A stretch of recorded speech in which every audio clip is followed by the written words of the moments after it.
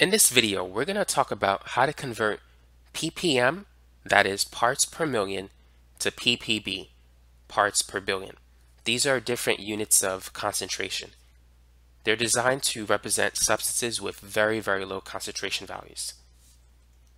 So let's say we have a solution that has a concentration of sodium chloride that's 0.35 ppm. How would you convert this to PPB? Well, it's important to know that 1 ppm rather, is equal to 1,000 parts per billion. A billion is 10 to the 9, and a million is 10 to the 6. So these two numbers, they differ by 1,000. And so it turns out that 1 part per million is 1,000 parts per billion. It's kind of inverted, but one is 1,000 times greater than the other. So with that conversion factor, we can convert from ppm to ppb. So we can say that 1 ppm is equal to 1,000 ppb. And thus these two units will cancel. So it's going to be 0.35 times 1,000, which is 350 parts per billion. So let's work on another example.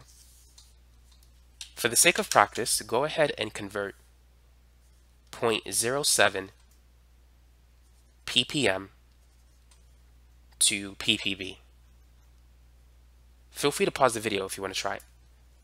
So we just got to follow the same pattern. We're going to multiply it by 1,000 ppb per 1 ppm. So 0.07 times 1,000, you simply need to move the decimal point 3 units to the right. And this is going to give you 70 parts per billion. So now you know how to convert from parts per million to parts per billion. Now let's work backwards. So let's say we have a solution that is 160 parts per billion. What is that concentration equal to in parts per million? Go ahead and work on that. So we're going to start with what we're given, 160 parts per billion over 1. And we're going to use this conversion factor. So what should we put on top and what should we put on the bottom? This number, should it go on the top or on the bottom? What would you say? Now we want the units ppb to cancel. So we want ppb to be on the bottom. So we're going to put this part on the bottom. This is going to go on top.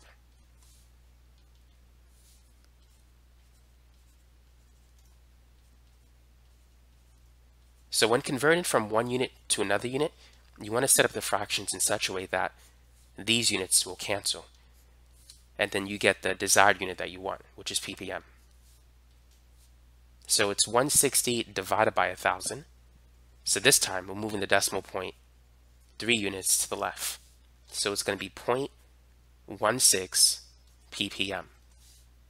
And so that's how you can convert from ppb to ppm. So let's summarize what we've just considered here. If we want to go from ppm to parts per billion, we need to multiply by 1,000.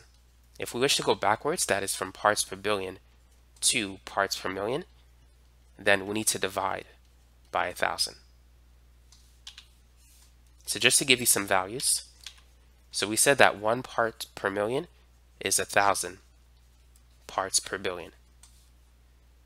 0.5 parts per million is 500 parts per billion. 0.08 parts per million is 80 parts per billion.